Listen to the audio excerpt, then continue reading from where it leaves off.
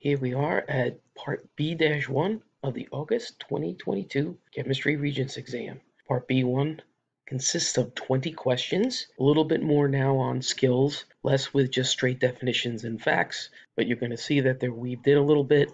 Make sure you have a pen and a piece of paper if you need it, the reference tables, and let's get started. All right, so 31, you're looking at what's called the bright line spectra. This is for 4 elements. And you're told you have a mixture of 2 of these. And literally all you're going to do is just play the matching game. A bright line spectra for an element is like its fingerprint. So we want to make sure that the lines here for the mixture are all accounted for. And so you literally just kind of go across and you can eliminate. So for example, if we look at element G, there's a double line that appears here, but is not in our mixture. And you have to have all the lines. Can't be element G. Let's go ahead and get rid of that. Now element E, here we have a line that again is not part of our mixture here. Can't be E. Well, if it's going to be a mixture, then it's got to be A and Q. And literally you can go ahead and play the matching game. You can even use the edge of your reference table to go ahead and line up all the lines, and sure enough, you're going to find out then the answer is choice 1. All right, for question 32, you're looking for the mass of an atom. Remember, a mass of an atom comes from protons and neutrons, not the electrons. So 10 plus 9 is 19, and there is our answer, choice 2. For 33, which electron configuration represents electrons of an atom in the excited state? Now, all the electron configurations on the reference table are in the ground state. You can add up the number of electrons, figure out what elements you have on the periodic table. If it's a match, it's ground state. If it's not a match, it's excited state. Excited state means you have one or more electrons in an atom that are at a higher level than they're supposed to be. And sure enough, what really shows up right away is choice 1. 2, 7, and 3, that's element 12. But if you go ahead and you look back at the periodic table, you're going to see it's going to be 2, 8, 2. So the answer is choice 1. Okay, for question 34, you are always going to see a question regarding atomic mass determination. If you watch a separate video I have, in that video I tell you to get MAD, that is multiply, add, and divide. You can go ahead and multiply these numbers together, the atomic masses and the natural abundances, then add them together and divide by 100. You're going to get the average atomic mass for bromine. You can go ahead then for each of these choices, do the calculations and play the matching game. Or if you recall, right, I need to take my natural abundances out of percent. How do I do that? I divide by 100. And dividing by 100 for each one of these means I'm sliding the decimal 2 spaces to the left. So it's 78.92 times 0.5069 and 80.92 times 0.4931. You're going to add those together. Again, at this point, you play the matching game. Well, again, the 80 goes with the 0.4931. The 78 goes with the 0.5069, which is choice 3. For question 35, what is the chemical name of the compound CuS? Well, copper is a transition element. It's either +1 or +2. How do we figure out what charge was for the metal? Simple. You look up sulfur on the periodic table. You're going to take the top oxidation number, because that's the charge sulfur will be when it is bonding with a metal. And sure enough, it's going to be -2. Since it's 1 copper for 1 sulfur, it has to be copper 2 sulfide. Remember, if it's a binary compound, the ending is IDE, and sure enough, that is choice 3. All right, so far so good. Let's keep going here. In 36, we're given a balanced equation. We're asked what's the mass of the N2 produced. So this is my X. When 1 gram of H2 completely reacts with 15 grams of NO and produces 9 grams of H2O. Well, you might have learned how to do stoichiometry problems, which is a mass-to-mass problem. This is even easier. What we're dealing with here is actually just conservation of mass. I'm going to add up both sides, and they have to be equal. In other words, 1 plus 15, I have a mass of 16 grams, and then I have X plus 9. So 16 is equal to X plus 9, which of course is choice 1, which is 7. Remember, the mass you start with is equal to the mass you end with. Okay, for 37, an atom of which element bonds with an atom of hydrogen to form the most polar bond? All right, your most polar bond means the highest electronegativity difference.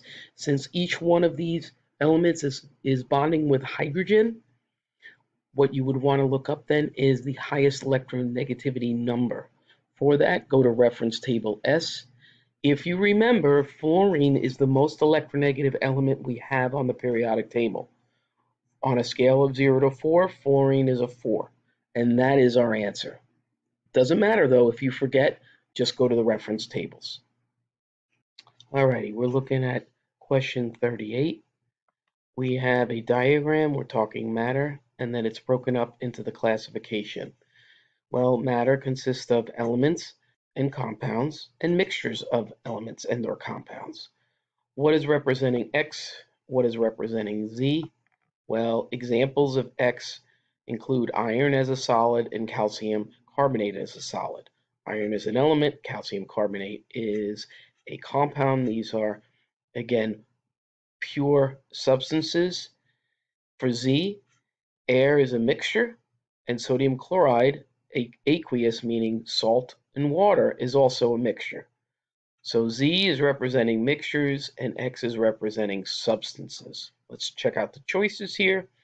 So X, again, substance, and Z, a mixture, and here it is, choice 2. Checking out question 39, based on table G, which sample, when added to 100 grams of water, is thoroughly stirred and produces a heterogeneous mixture at 20 degrees Celsius. Okay, heterogeneous mixture means that I'm going to see salt or the solute at the bottom of the 100 grams of water. And 100 grams is important because table G is based on the solubility of different salts at 100 grams. We are looking at a couple of spots here on reference table G, 20 grams of KCl and Ki and 80 grams of KCl and Ki. Let's check it out. Okay, I've marked up table G, 20 degrees Celsius. I put this red line all the way up, and then I put an 80 gram blue line and a 20 gram blue line, Ki and KCl. All right, we'll start with the 80. If I'm at 80 grams of Ki, I'm unsaturated.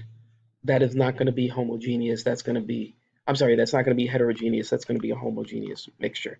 Now for KCl at 20 degrees and 30 grams, now all of a sudden I have excess, right? If I'm at 80, it only holds approximately 30 grams at 20 degrees Celsius. So there is going to be 50 grams additional that's going to be sitting at the bottom of the beaker. And guess what? I think that's our answer, but let's keep going here. The other mass was at 20 grams at 20 degrees Celsius. That's here where these two lines cross, both for KCl and Ki. That would be an unsaturated situation again, which means that the 100 grams of water can hold more of those solutes. So the only answer it can possibly be is 80 grams of KCl at 20 degrees Celsius. And again, notice that I went ahead and marked up the solubility curve table.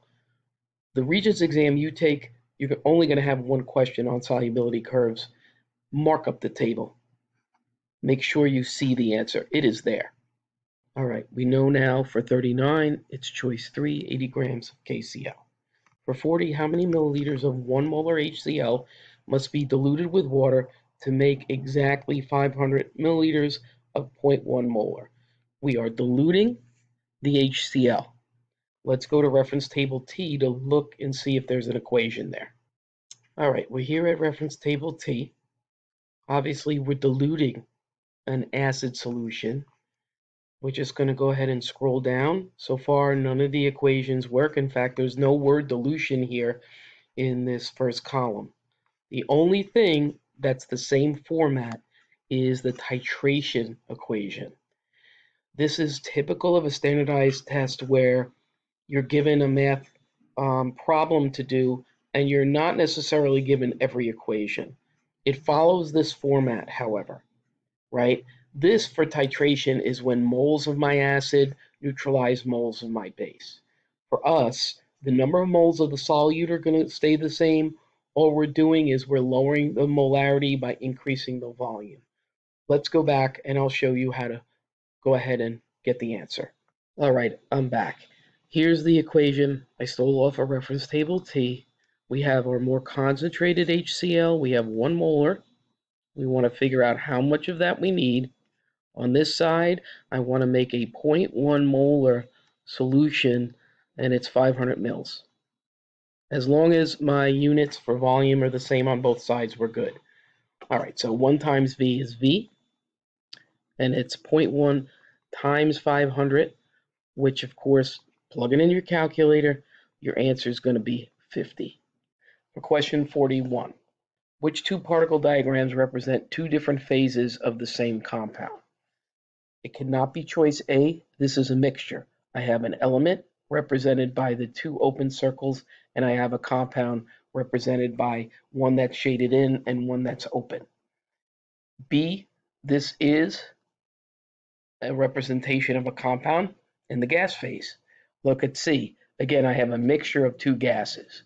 One that's a diatomic element, and then a compound. And then finally finally D, this would be a compound as a solid because it's its own volume. It's not taking up the volume of the container.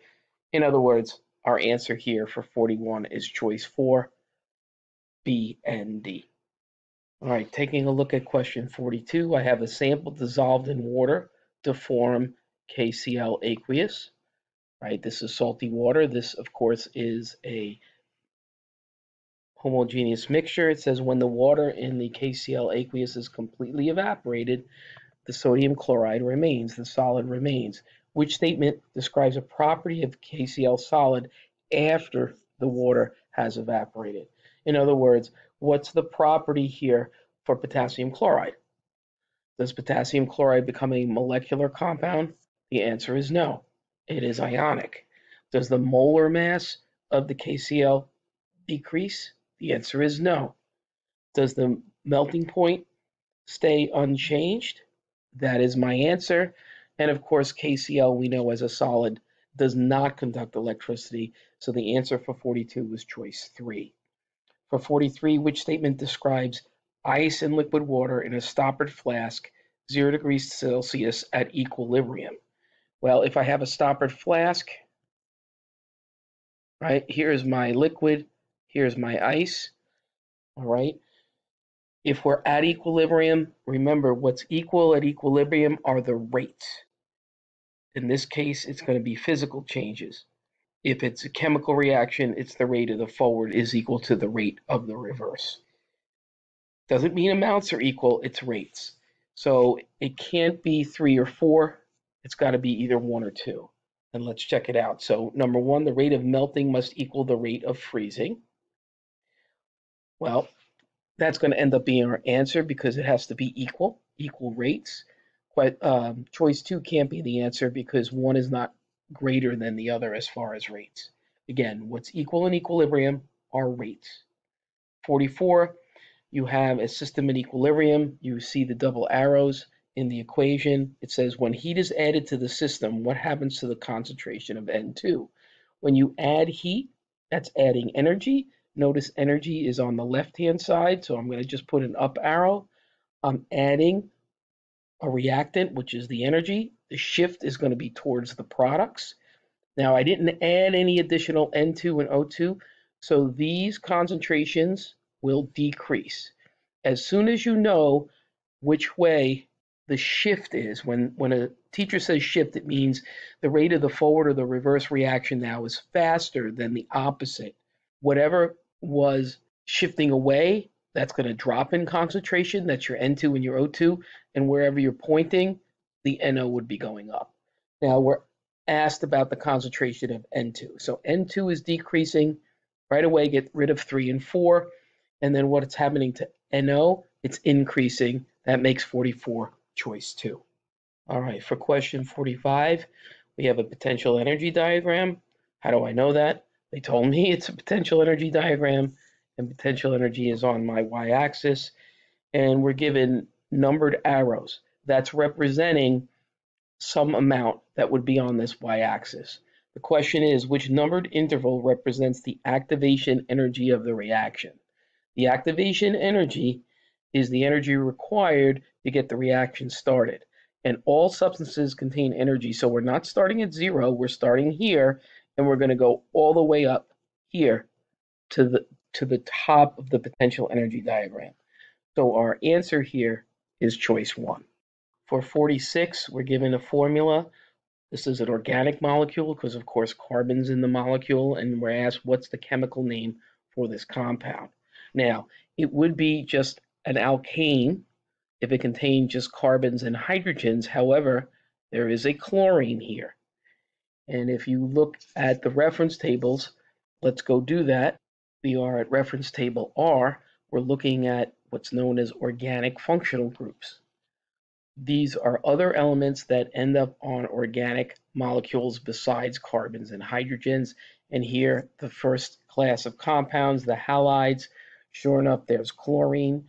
When you're going to go ahead and name a halocarbon, you have to put the prefix for the halogen along with the number where it is on the carbon on what we call the backbone or the chain of the carbon atoms from left to right or right to left, whatever the lowest number is going to be. In other words, let me show you.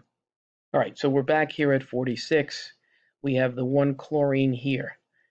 So, and we have 1, 2, 3, 4, 5. We have 5 chlorines.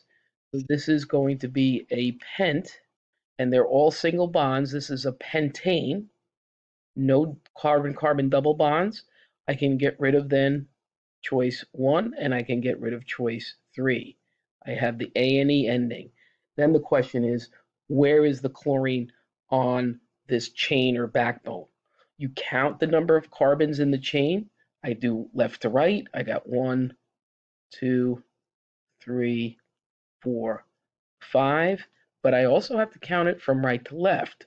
1, 2, 3, 4, 5.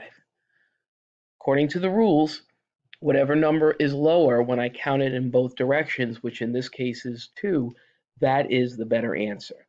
That makes this compound 2-chloropentane. Let's look at 47, which formula represents a saturated organic compound. Again, let's go to the reference tables. Now we're looking at reference table Q. We're dealing with hydrocarbons, just hydrogens and carbons in the molecules. We have alkanes, alkenes, alkynes. Our alkanes are saturated. In other words, we don't have any carbon-carbon double or triple bonds. We've maxed out the number of hydrogens on the molecule. And look at this general formula. The number of carbon atoms, in this case for ethane being 2, I can put in the number of carbons and then go ahead and take that 2 for ethane, multiply it by 2, which is 4, add 2, and it would be 6. In other words, for ethane, C2H6 would be my formula. I'm looking for something similar in the choices. What you have to do here then is you have to look at each formula and see if it fits the alkane formula of Cn is equal to, the formula of Cn is equal to H2n plus 2. So CnH2n plus 2. This first choice can't be the answer because it's not CnHn. It can't be choice 2 either because it's not CnH2n, it's H2n plus 2. It can't be choice 3 either because if it's 3 carbons, then it would be 2 times 3 plus 2 or 8 hydrogens, and it has to be choice 4, and that is my answer, C3H8.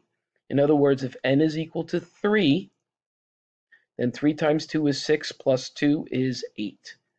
That's our answer. All right, let's take a look at 48. We have 2 different compounds here. These are known as condensed structural formulas, and we're asked what's different about them. All right, are the number of carbon atoms different? And if we take a look, I have 3 carbons here for this, I have 3 for this.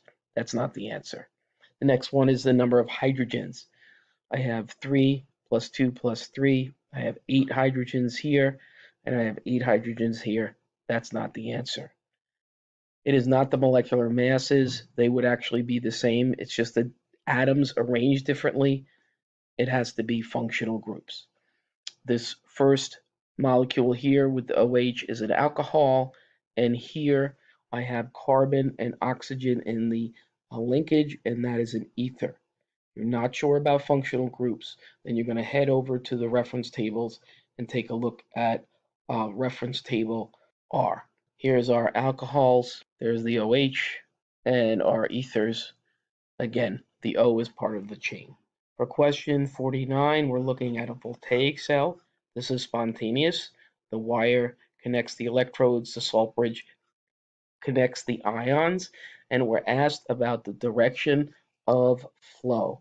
Now, it always goes from anode to cathode. Now, anox, red cat. The anode is where oxidation is taking place and the losing of electrons, and the cathode is where we have the gaining of electrons taking place. If I look at the overall equation, I have magnesium atoms becoming magnesium ions. Why? Because we have the loss of electrons. So the magnesium is my anode, and my nickel then is my cathode. So the flow here is from the magnesium solid through the wire to the nickel solid, or choice 2. Question 50 is an acid-base question, and we're asked about which pair are hydrogen ion donors. This is part of Bronsted-Lowry theory, where an acid is a proton or H plus donor, and a base is an acceptor. Before you go to the choices, label your equation. You have ammonia, NH3, and its pairing on the other side is NH4 plus. Take a look, ammonia gained H plus. We're looking for the H plus donors. We're pairing water with hydroxide. In other words, water gave up an H plus to NH3. So that is our acid here on the left. On the other side, going in reverse, it's the NH4 plus as the acid, giving up the H plus to the OH minus. So our pair is H2O and NH4 plus, which is choice 3. Well, that's the last of the B-1 questions. Check out some more videos. I'll be doing the B2 and part C. Don't skip those questions. They are short answer questions. They can be challenging. You want to do all the kinds of questions that might be thrown at you when you take your Regents exam. And as always, good luck.